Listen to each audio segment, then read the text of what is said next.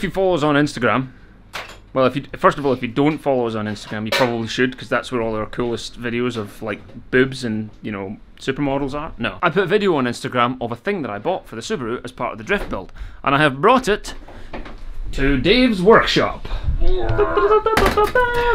And here it is. Right. That is the diff spool.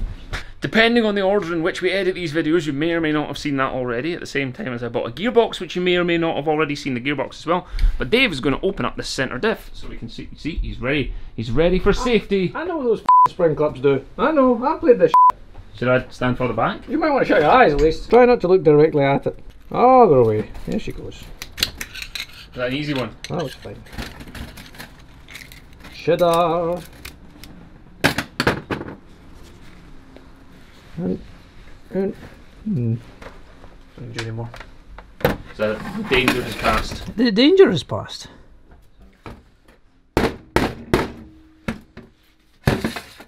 Is it the percussion method? I was just a gentle percussion. I don't see anything else holding it in. Perhaps. A lever out, or maybe knocked through from the other side? That's what I was looking to see if there's any way to... A little longer than a few minutes later. Well, David, I see you have assembled your hammers and a vise of some sort. Well, do you know how to open this? The vise is mostly just to set this on the edges, so you can hammer the insides out. Ah, right. So you've rested it on the casing, not on the internals. We're going to show you how to open this thing because we tried to find a video that shows you how, and it doesn't exist. There's a video of an hour and a half of some guy replacing one, but never does he show you how to actually open it. And also, the people who are telling you that you can't service this centre diff, bullshit. Liars. The part numbers exist and you can open it and swap out as much as you like. You can even swap it for upgraded parts. The first bit and easy bit is that spring clip that's on the other side. Okay. Yeah, and I saw you open that, so we open that. Yeah, so that's easy. So select a punch of appropriate size that fits into those slots. Let me just tip the camera a little bit so I can see. It fits in there. Yeah. Oh, oh, you weld it. and it Is that it? and all the bits fall out, Okay. including the bearings that fell off. They're supposed to be on there. That goes there. So what do you call? Did you call that is that like the cartridge or something? I don't know. I know they are roller bearings, but it's a split. I know that all of these parts have part numbers and can be Ta-da! purchased. They're on the Subaru website. I mean, shit, we'll put a link in the bottom. These two weld together into that, weld around the top, and then it becomes one piece. rear wheel drive only. And the magic of it, the magic of doing it this way, is that you don't have to pop out the front drive shafts. Because that's normally look. We've picked a difficult car to try and drift with. That much we have been told before, and we recognise that it's difficult. But we're doing it anyway because we want to, and because we want to have something different, and it's a bit of a challenge. But the magic of this is, normally if you want to convert a Subaru to rear wheel drive, you have to weld up the rear diff and then pop out the front drive shafts and weld up the centre diff. But by gutting it with a little bit of extra effort, weld up the inside, then weld up the top plate, you can leave the front drive shafts in place. They just don't spin, because all this gubbins that Dave has removed, that's what sends power to the front drive shafts, and it's not going to be there anymore. So it's just going to spin directly welded to the rear drive shaft. Later on, we may have to take out the front drive shafts if we want to get more lock mods on, because I think the front drive shafts foul the steering mechanism when you go into extreme lock. But we'll cross that bridge when we come to it, and that's the thing. We're going to do this in phases and cross bridges as we come to them, and we'll document the whole thing, because I think there are lots of rear wheel drive conversions, but people aren't document the whole thing. So that's open. That bit's a bit. I think we want to separate that further. Okay. That's the one. It's empty. Cool. So instead of having gubbins in here that transmits power back to the front, we're just going to have this as effectively a completely solid I feel block. like just that goes back in. And, oh no, because we need to get rid of that bit because there's gears. Well, we don't know what this came out of. Do with this? Yeah, so I just know that it came out of one of the 5-speed manual transmissions. Now, the 5-speed manual transmissions normally didn't come with any limited slip differentials or any the STIs all have those limited slip. But I don't know what a limited slip differential looks like. Okay, so but that's got lots of individual separate plates and that moves, that's... There's a degree to which it spins before it then applies force. But it comes up. Unless that's maybe to do with how much... Oh, it's coming apart now. Oh! That's ASMR right there, David. It's fucking honking. Oh, okay. I'm glad you can't smell that. Oh, I'm coming in for a sniff, Oh, David. that's... Oh, what is that? I don't know. But it's... Well, this is really, really thick and sticky. Sticky thick. These gloves might be for the bin when I'm finished. Oh wow, it's got lots of bits. And then like a plate. Oh god, they're really sticky.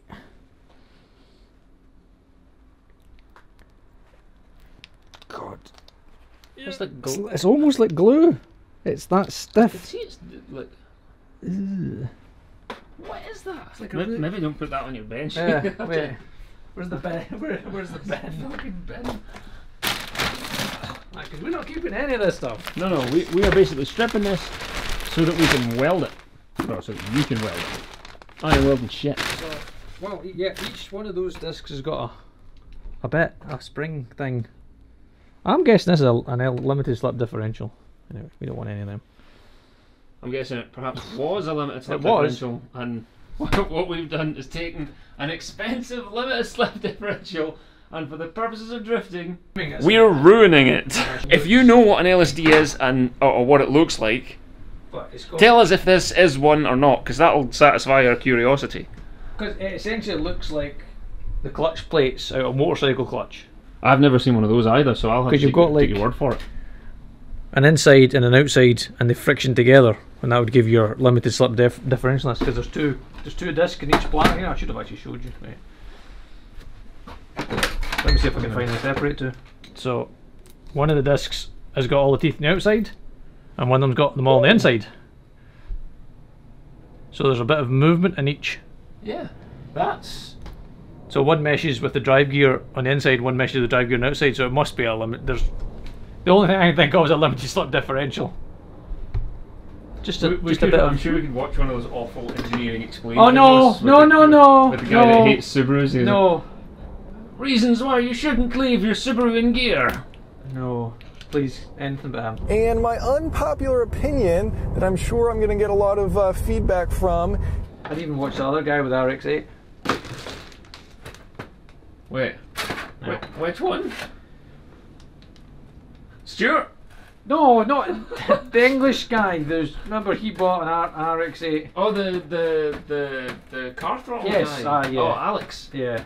The short fella. I can't really stand him either. Yeah, no, but he's got an interesting seat. You're the best part. It's very interesting. He's just slightly too enthusiastic. I think he's doing that like high energy thing that YouTube Creator Studio tells you to do. Be energetic for your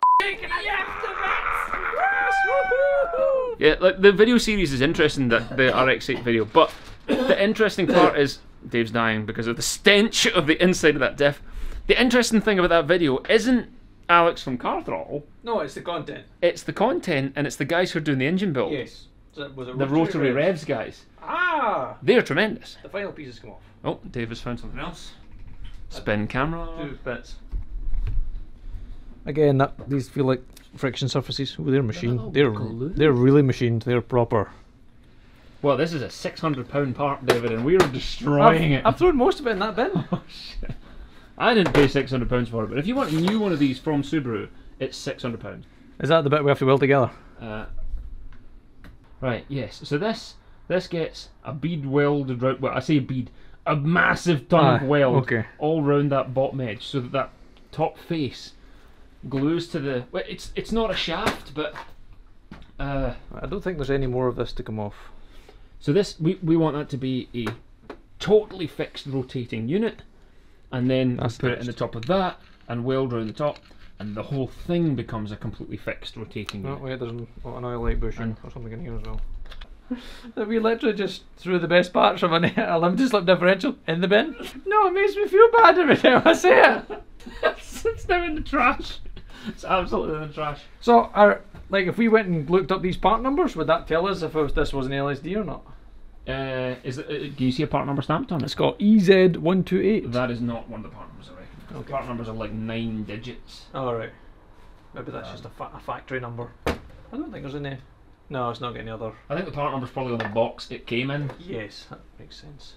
What's wrong with you? I'm gonna have to burn these gloves. Is it that filthy? I need new mechanics gloves. Anybody, please? Patreon.com/vPerformance. It's already got a hole in the finger. Yeah. And now it smells like pee. poor. It smells like cat pee and dead animals. It's pretty stinky. It's horrendous. So that's the plan. We're now going to weld that diff. Well, Dave's got to weld that diff. But we will continue to document the process. We'll tell you what we're doing, why we're doing it, and then maybe some other people can learn. Because Subarus are cheap. The parts are plentiful. And the engines are, for the most part, strong. They're four-wheel drive. I think we're going to be able to make this drift well, because it's got tons of power for the money. We just need it all to go to the rear wheel. Because all those BMW 328s and so on, like, their power is like 220 horsepower. Right. And we're going to have 310. Yeah. Immediately. And that's before we blow up engine number 1 and buy a bastard one. Oh, you're dropping more non-essential parts there, more Dave. non-essential parts. All these parts are hardened. It's great.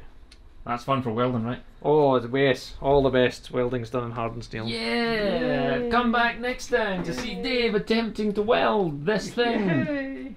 Or there might be another video first. I don't know what order we'll do them in. Anyhow, thanks for watching. Hope you're enjoying the build so far. Dave says bye. Dave says he needs new gloves. And subscribe if you want. Or don't. Don't have to. Oh, and let us know in the bottom if that was actually a limited slip differential. Or if we just made up the whole thing. But it was limited. It was slippy. It had slip. I don't know. Thanks for watching. We don't know what we're doing. Bye.